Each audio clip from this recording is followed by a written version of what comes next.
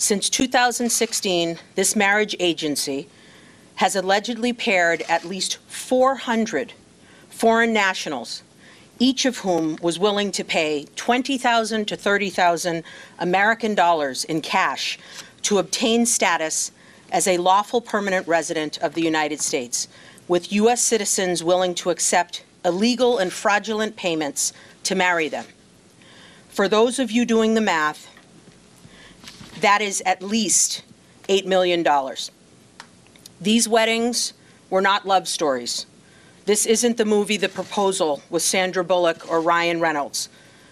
As alleged in the indictment, these individuals committed multiple frauds on the United States government with the explicit goal of circumventing immigration laws. More specifically, it is alleged that the scam worked as follows.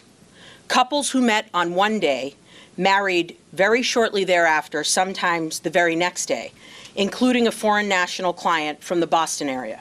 Cash payments allegedly flowed to defendants who worked for the agency, to citizen spouses, and to defendant brokers who recruited the agency's foreign clients and American spouses. Photographs of the sham brides and grooms followed in front of prop wedding decorations as depicted in the photos on the boards here.